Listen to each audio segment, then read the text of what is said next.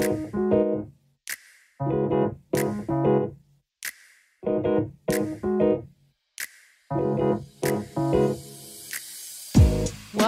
to Eat Well, Travel Often, a podcast about food, travel, the environment, mind, body, and spirit.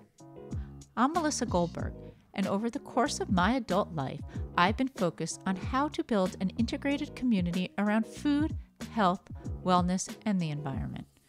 These are all related. Understanding these interrelationships helps us look at life as a holistic system and teaches us how to connect with each other to create a loving and thriving community. On Eat Well, Travel Often, I talk to farmers, foragers, cookbook authors, doctors, scientists, and entrepreneurs. All have one thing in common. The people I speak with are trying to better everyone's lives through their work and passion. These are the people who inspire me to be a better person. I hope to share with you my curiosity from everything from book to plate. And the goal of these conversations are to inspire you to eat well and travel often. For this episode, I am speaking with John Krueger from Circle Brook Farm. John and I have known each other for almost 10 years. Every summer, he provides my food cooperative with amazing vegetables. His farm is a diversified, certified organic vegetable farm. He grows almost every type of produce that is possible in our New Jersey climate. He specializes in heirloom varieties and even finds exotic varieties on his yearly trips to South and Central America. His core business is as a Community Supported Agriculture farmer, or CSA farmer. Members prepay for their produce prior to the season's start and become shareholders in the farm. Since working with John, he has seen ups and downs of the CSA model and also has had many hard times due to climate change. However, coronavirus is hitting him harder than anything he has faced in the past. Farming is hard business, and his fortitude and strength is amazing in these challenging times. As you listen, think about all the farmers out there that face these challenges and be grateful to them every day to provide us with food on our table. All right. Welcome, John. Thanks for taking the time to talk to me. So farming, it's not a very glamorous career. Did you grow up wanting to be a farmer? Well, no, I don't think I grew up wanting to be a farmer. I became interested in gardening when I was in high school. I read Rachel Carson's Silent Spring and became concerned about the chemicals that we were using to grow our food. I've always enjoyed the outdoors and been a nature lover, and was alarmed about the type of contamination that we were spreading around the planet. So I started learning how to garden. I became a farmer a bit later in life. I worked in construction and for a number of years and continued to be an avid gardener. So, but how did you decide to become an organic farmer? Like, what made you choose that over industrial farming? Like, what did you see the difference and how did you learn about it?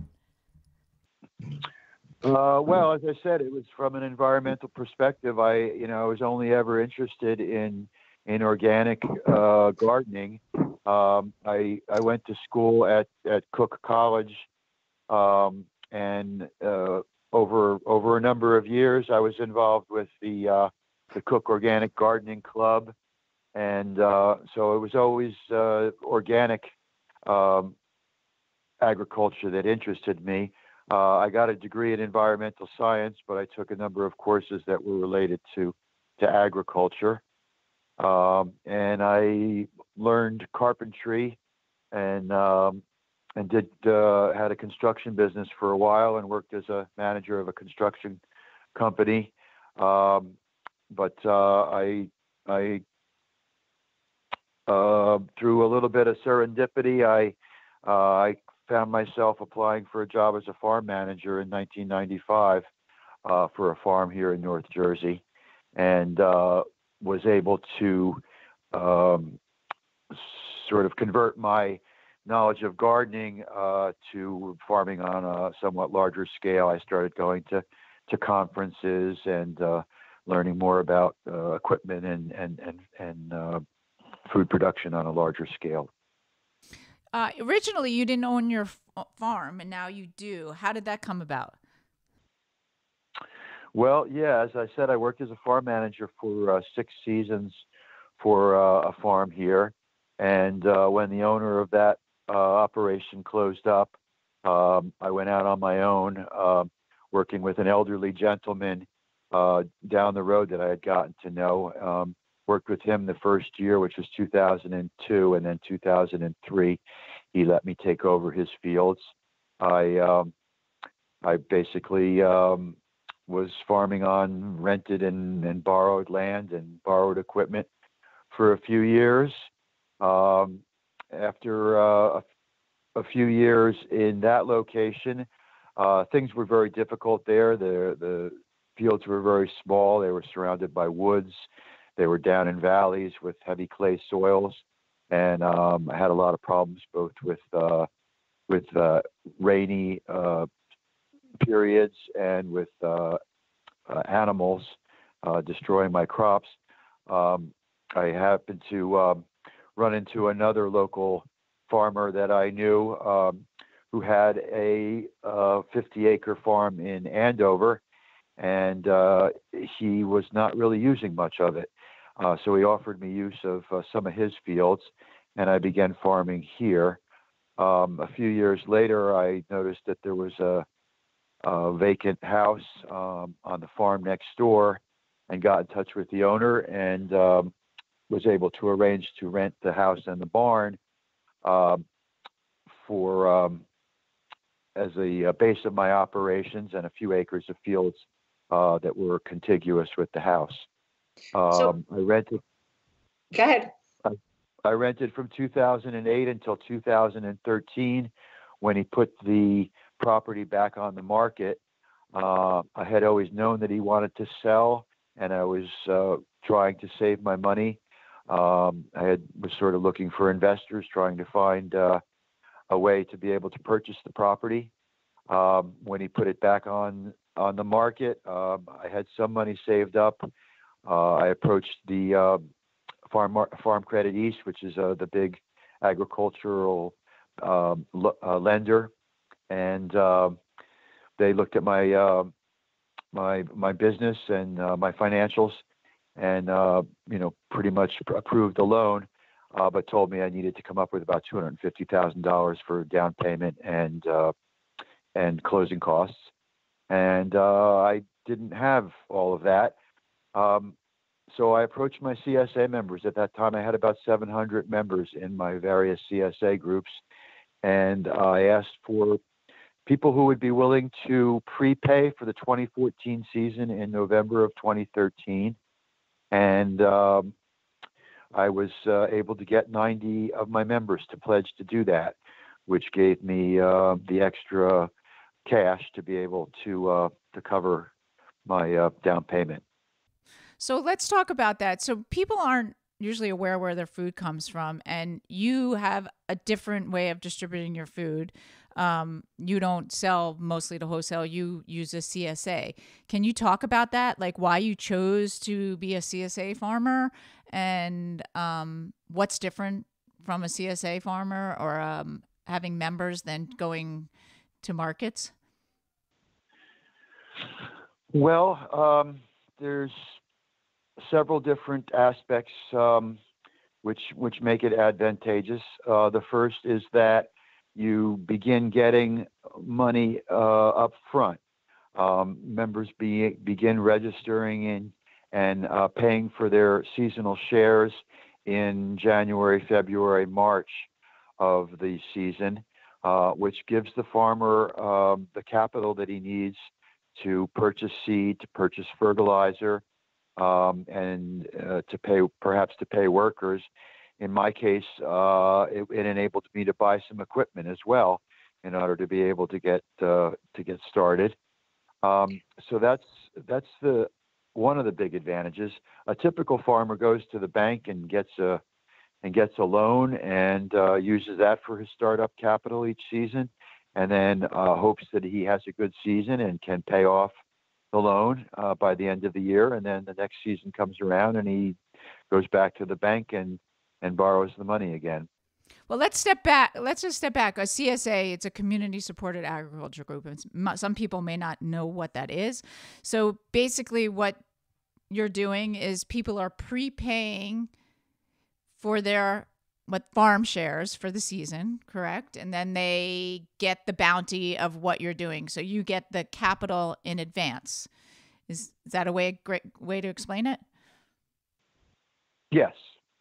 Yeah, the idea of a CSA is that the customer, the member, as we call them,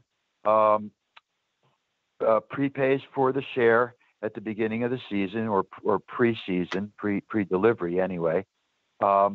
And also another aspect is that the member is sharing the risk with the farmer.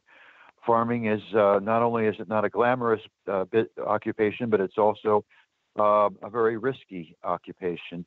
And weather can cause crop losses that can be devastating. So CSA members understand that at any given year, the farmer might have a lot of bounty and they might get a really good value for their investment. In a bad year, it might be a little bit less. Typically, weather-related problems affect one crop more than the other, and so it tends to balance out. One year it might be a bad year for tomatoes, but a great year for lettuce and other crops like that. And it might be the reverse the following year. But members accept basically what the farmer is able to grow. They accept seasonality. That's another big aspect of CSA farming. When you go to a market, you basically sell the things that people like. If you don't have broccoli, for instance, all through the summertime, then you're not going to get as much money. And on the other hand, if you grow a lot of something and people don't buy it, you take it to the market and then bring it home, and it usually has to be thrown on the compost heap. So with CSA, you know that you're going to be able to. You have pre-sold a lot of your vegetables so that you know that they are not going to go to waste. Let's talk about the process. It's now almost April, and what's happening on the farm, and what does the next couple months look like for you? In a typical year, not a coronavirus year yet. Yeah. Well, it's the COVID problem has not really affect what we need to do out in the fields. It's affecting our ability to do that because of issues getting workers here. But typically, we've been busy in the greenhouse since at least early March. We did start a few things in February in a little greenhouse that I built on my back porch, which is easier to keep heated. But we're basically, March is a big greenhouse month. We've been planting all our tomatoes and peppers and eggplants, as well as transplant stock for cool weather crops like broccoli and cabbage, cauliflower. We have lots of onions that we've been growing. Typically in early April, depending on what the weather is going to allow, we start planting the first crops out in the field. The earliest crops that go in are peas, parsnips, spinach. Very soon we'll be planting potatoes. And then we'll also be starting to transplant our onions out into the field as well. After that, we start doing more direct seeded crops like carrots and beets. And usually in early May, we're able to start transplanting out some of the warm weather crops like tomatoes and eggplant. So that's basically what the spring looks like. And you're an organic farmer. Can you talk about the difference between organic and conventional and why it matters? Well, as I said initially, I became concerned with the pesticides being used in conventional agriculture, and felt that we needed to find safer, cleaner ways to grow our food. As I got more into organic agriculture, I began to realize that there was a little bit more to it than that. That's sort of reductionist thinking. That's sort of saying, well, if you eliminate this and replace it with this other thing, then that's going to make a difference. The real difference, you can think of organic farming as biological farming, or farming with nature, and part of that is the understanding that the soil, a real soil, a soil as you would find in a forest or in a typical natural setting, is actually an ecosystem. It's a complex web of soil microorganisms, fungi, bacteria, actinomycetes. There's just a world of creatures that live in the soil and create a very complex ecosystem. Earthworms, of course, one of the larger parts of that ecosystem, but the major part of it are microscopic types of bacteria and as I said, fungi. And organic farmers try to preserve that life in the soil. We find that if you have a rich, healthy soil, that you don't have the kind of disease issues that plague conventional farming. It's not only the pesticides and the herbicides that are used that destroy the life of the soil, but it's actually the fertilizers, the chemical fertilizers, which also kill the life. And once the soil becomes dead, that opens up a niche for harmful types of bacteria and creates more disease pressure. There's research that shows that the nitrates that are in the leaves of the plants are different from the chemical when they're coming from chemical fertilizers, and actually attract insects to those plants. I actually even read recently that the microbiome in the soil has an effect on the microbiome in our guts. So what we're eating is coming, since there's no, in conventional farming, the microbiome in the soil is not good. So then we're eating that and it's ruining it in our guts. Have you ever heard of that? Yes.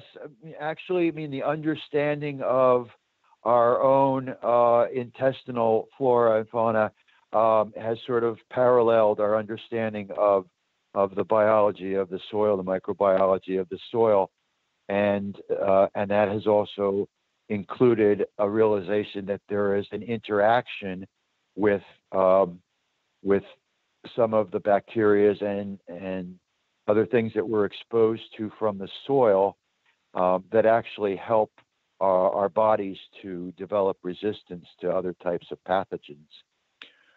The other aspect of biological farming that's become more and more recognized and important, Rodale Institute's been a leader in doing organic research for many years, and they've been following the carbon cycle. And we've come to realize that that not only can agriculture mitigate the effects of carbon dioxide in the atmosphere and climate change by sequestering carbon in the soil. I mean, all forms of life essentially are carbon-based life forms. So if you have a rich organic soil, they are tying up lots of carbon. So how much more expensive is it to grow organic than conventional farming? And does that really show in the price of the food or your food? Because is it true costs? Well, I guess part of it is supply and demand in terms of what the value of the produce is, but it is more expensive to grow organically. Organic, to get your fertility from organic sources can be more expensive, and we do use some spray materials that are naturally derived and are quick to break down and relatively harmless to humans. But a big part of the added expense is that we don't have herbicides in our toolbox, and so that therefore organic requires a larger degree of hand labor to keep the weeds under control. So we use only mechanical cultivation and hand hoeing and weed removal. So that adds a huge labor cost to the cost of producing organic food. Most conventional farmers grow one or two crops. You grow hundreds. How many different types of crops do you grow on your farm? I haven't ever sat down to count, but I would say probably in the hundreds, at least probably 100 or so different types of crops, and then within that there are many different varieties. We're very big on heirloom vegetables. So, for instance, I grow 60 or more different types of tomatoes. We grow 20 or so different types of potatoes, lots of different types of lettuces. But since we do a CSA program and we do markets, we basically try to grow every type of crop that will grow in our environment. And I've even brought a few crops from South America that we're trying to produce here. You've been a vegetable farmer for more than a decade, and you've been working with CSA for about 15 years or so. How has the CSA program changed, and has your members' taste changed over the years? Well, the CSA model seems to be in decline at the moment. I started with my first CSA group in Montclair in 2003, and my membership grew very rapidly. I added a group or two different pickup sites every season from 2003 up until 2013 for 10 years. We went from 40 in 2003, 40 members, to 700 in 2013, and in 2014 we got up to almost 800. After that, the membership began to decline. We went down to 700, then down to 600, and currently, I think last year we had around 500 members. There's a few different reasons for that, I guess.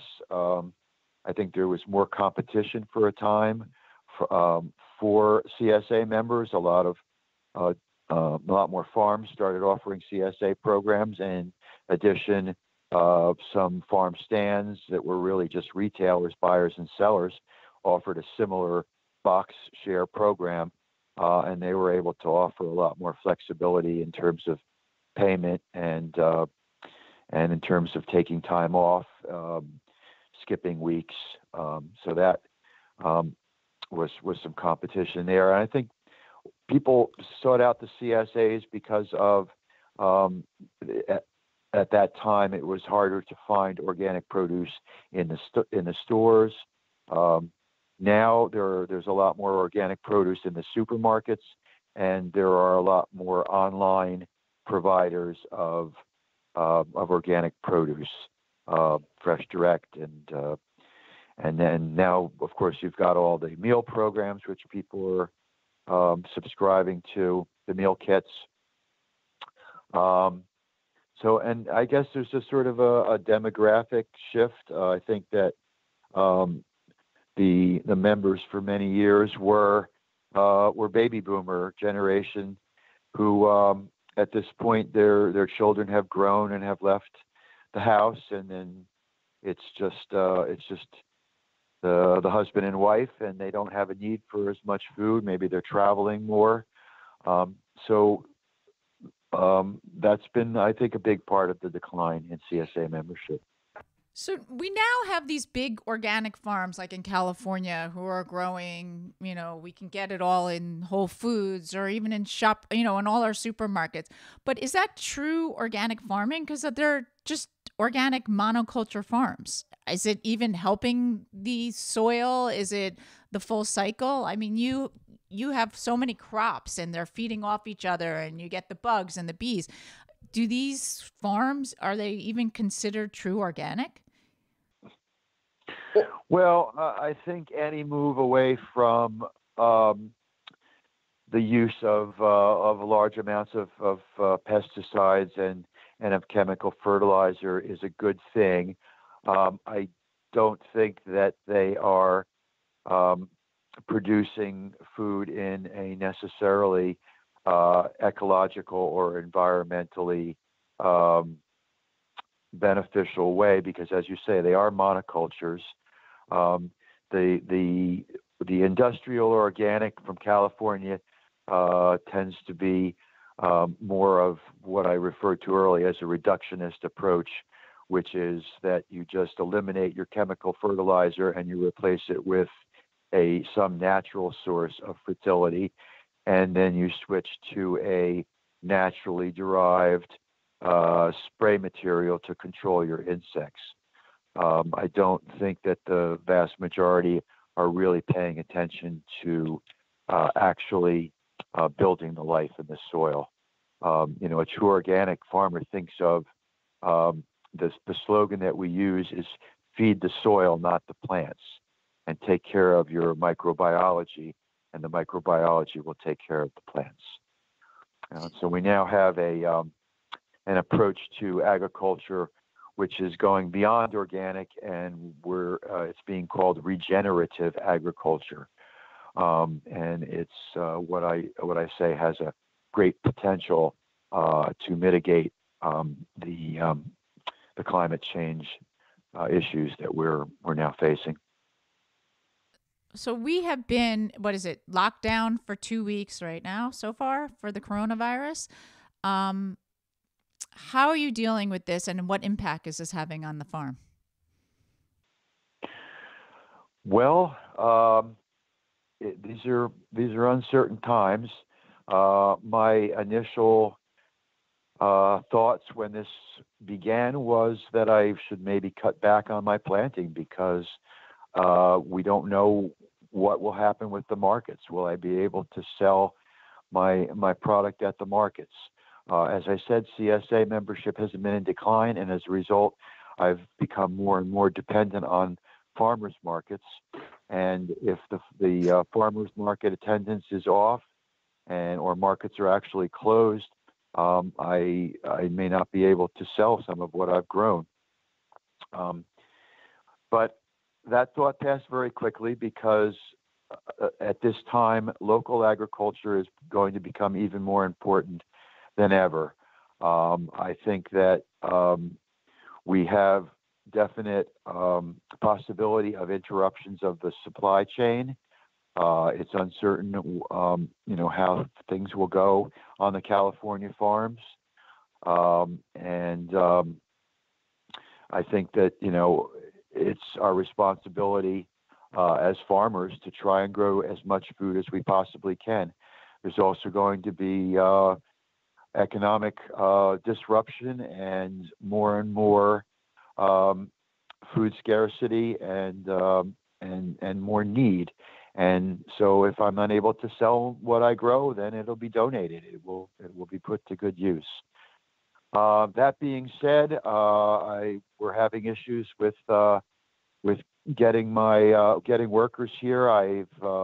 For 10 years now, I've been bringing in guest workers from Guatemala and Nicaragua, and unfortunately, I was unable to get them here and in place before things started becoming difficult, before travel became difficult. So it's currently uncertain if and when I will be able to get my crew of highly experienced workers here. At this point, we are asking for volunteers from the CSA and even from outside the CSA to help us get our season started. And we're taking it one step at a time to see what develops. I'm still hopeful of getting at least some of my workers here at some point, but I don't want to get behind with my planting. So we're trying to get going, as I said, with a little bit of volunteer help. There have been massive job losses due to the COVID-19 pandemic. I think New York State reported that over 1 million new claims for unemployment have been filed. If you cannot get the workers up for Latin America, are you going to hire local people? And how hard is it to learn to be a farmer laborer? Like, can anybody do it? Like, what are you going to do? No, it's there's actually a fair amount of skill involved in knowing how to trellis tomatoes and how to know when a melon is ripe. But it's also just efficiency and speed in harvesting. The biggest expense of and the biggest part of the labor of vegetable production is the harvest. And my workers are very efficient and fast at picking beans and peas, at cutting and bunching greens, arugula, spinach, root crops that are bunched. This is all very time consuming and it needs to be done quickly. But more so than skill is just the stamina and the ability to endure spending 10 or 12 hours a day outside. We start in the spring. Conditions are still cold. As we move into the summer, we're working out often in very, very difficult high temperature conditions. You're in the sun. And then as we move back into the fall, we're back into cold weather. When it's raining and we need to harvest, we're out working in the rain. So they're typically haven't seen too many Americans who are able to do this kind of work. You're bent over, you're on your knees. It's very, very difficult work. And so I know that there will be many unemployed people. I may need people to help do markets, and I'm willing to hire people where I need them. I do have some, local people who work for me, but they generally don't do the field work.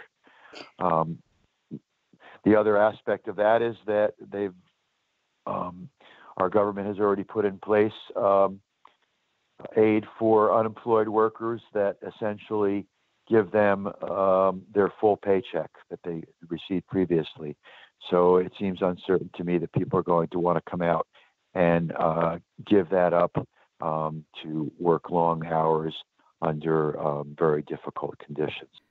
You mentioned to me before we started taping about there's will probably be restaurant workers, but they're not legal. What are the issues with hiring these type of workers? Well, typically that workforce is typically undocumented, as you say, and the problem with that is that they generally need to be paid in cash. There's just no way for me to pay out those quantities of that quantity without being able to use that as a deduction on my taxes. I bring 15 workers from Guatemala and Nicaragua, as I said, and I spend over $300,000 a year. I pay them in salaries. They're paid by check. They're given 1099s. I can declare all of that expense on my income off of my income tax liability. Paying people cash, I'm not able to do that. Right. So let's go to talk about the food supply chain. Many people think that the food supply chain is safe, that there's no matter what, over the next 6 months or so, there could be groceries on the shelves, stocked with fresh fruits and vegetables. How concerned are you about this? And do you think that you can fill, with the farm, if you get enough workers, you can, help out on this and fill some of this void if it happens? Well, yeah, there may be some people who think that the food supply chain is secure, but I think that there are a lot of people that are concerned with the supply chain as well. There's no flour on the shelves in the supermarkets right now.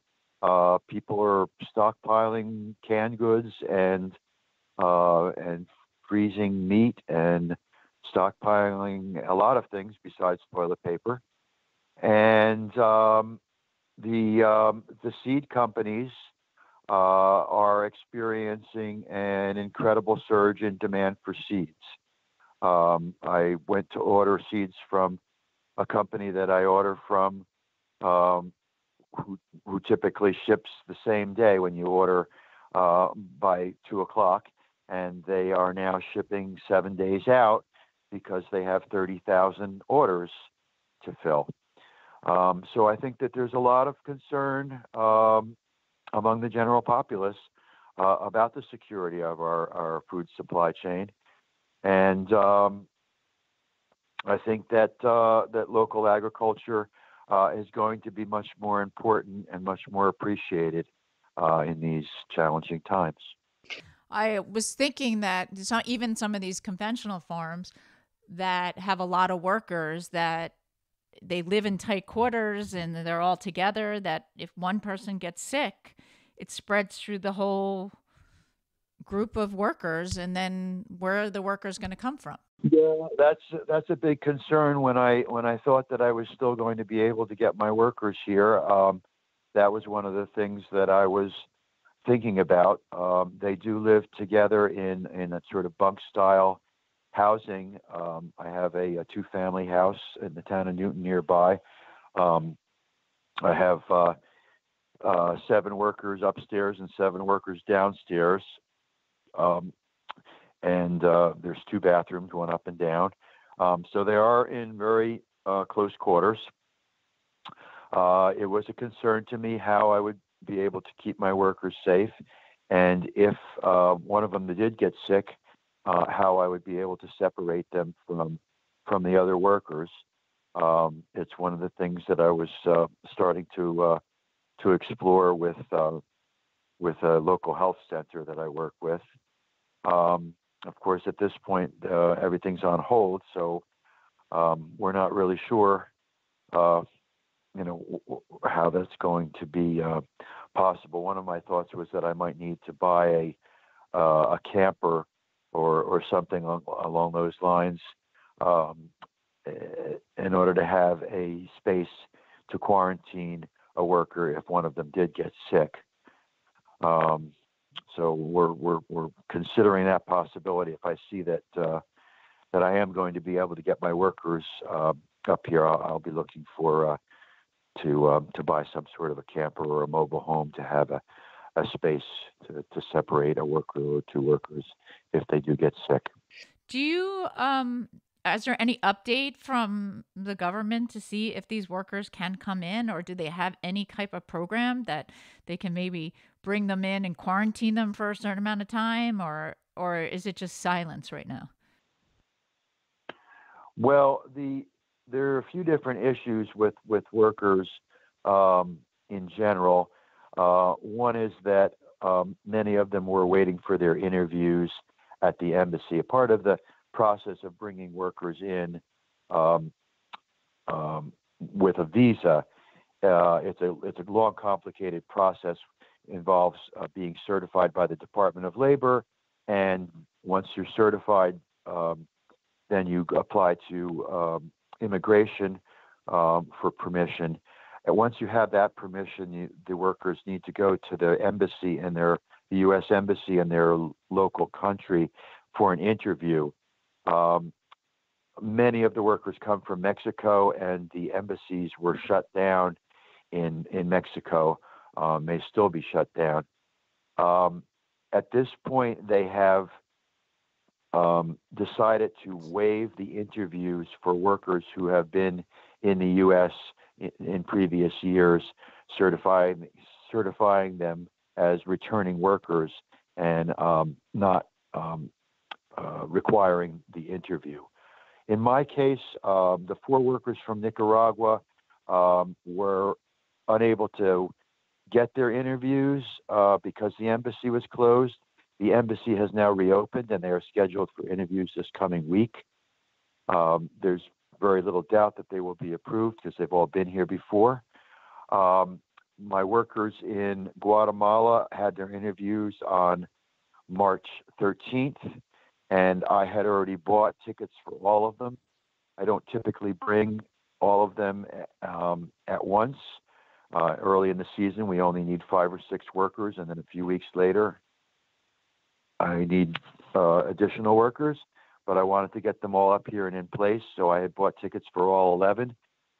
3 days before the first 6 were to arrive, the Guatemalan government closed its borders and its airport.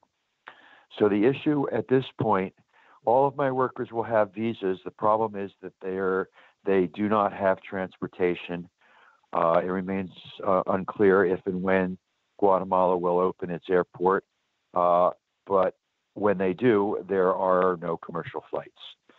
So what I'm working on now, I've already applied for the 11 workers for space on charter flights that were being organized by the Guatemalan, by the embassy, the U.S. embassy in Guatemala, for repatriating Americans who were stranded there. They give first priority, of course, to Americans, but there was a possibility that there would be some extra seats. I haven't heard anything back on that. My next step is to try and contact the Guatemalan authorities and see if they can be of assistance in coordinating with various farms that are trying to get workers here and organize charter flights to get workers for my farm and for various other farms. I may have better luck contacting an airline and trying to get them to facilitate that process. I would think that if that happens, they would quarantine them for a little bit once they got here, though. Or hopefully test them all, but I don't know. Now, another question I have for you is, so once the CSA gets started, you may have to think of a new way of distributing just for safety reasons. Have you thought about that? Because right now, with my CSA and all the other ones, everybody comes and it's kind of like a market where you pick out of the bin the different things, but I don't know if that's the way to go in the future, or there may be another way. Have you thought about that? Yes, I have been thinking about it, and just sort of trying to follow what the emerging thought and science around this is. But essentially, the typical model that we use of sort of a bulk distribution, which, as you say, requires people to go from tub to tub and pick out the various items that are in the share for that week and bag it themselves, may not be able to work. Every one of my groups works it a little bit differently, but many of the larger groups have volunteers who spend 6 hours or so through the course of a season, several different volunteer shifts where they sit at the pickup site and supervise the distribution.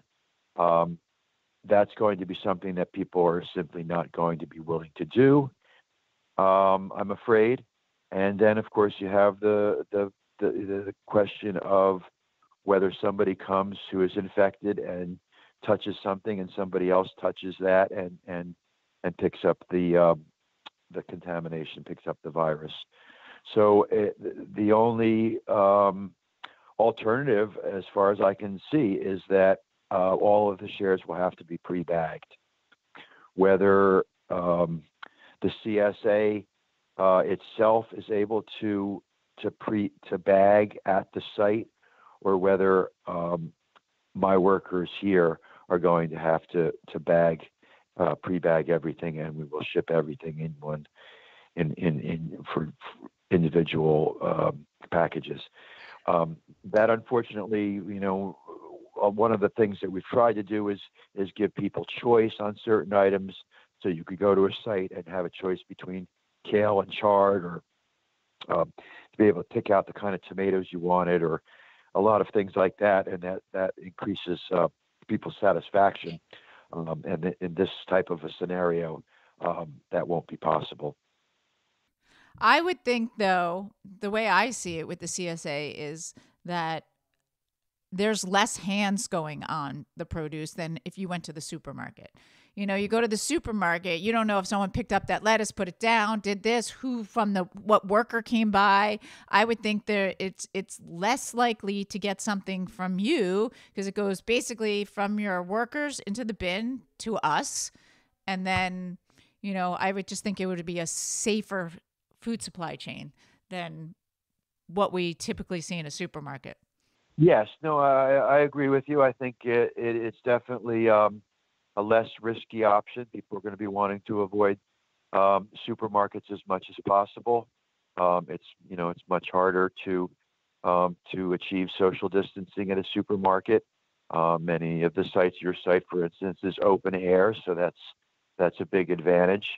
But there are still risks, and we're still trying to wrap our heads around how we have to deal with this. And my initial thought was that I was going to be taking everyone's temperature every day before they started work.